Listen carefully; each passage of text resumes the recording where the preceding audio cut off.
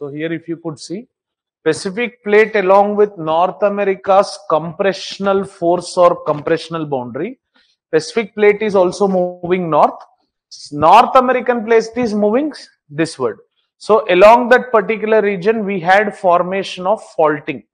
So itlanti types of faults ni manam transform faults antar. Neither they are destructive plate boundaries nor they are constructive plate boundaries. They are simply transform plate boundaries which are conservative, which just modify the crust. ఇక్కడ Sierra Nevada ranges ఏవైతే ఉన్నాయో మీరు ఇందాక mark చేసిన దాంట్లో అవి black mountains అని చెప్పున్నా కదా, ఆ బ్లాక్ మౌంటైన్స్ సెగ్మెంట్ ఫార్మ్ అయింది ఫాల్టింగ్ వల్లనే.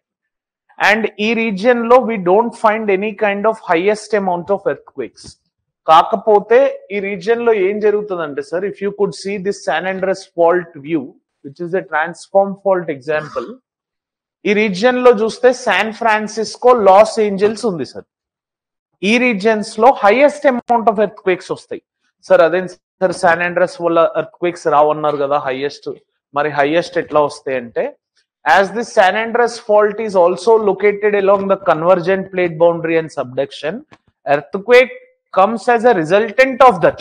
Earthquake comes as a resultant of that, not a resultant of transform plate boundary.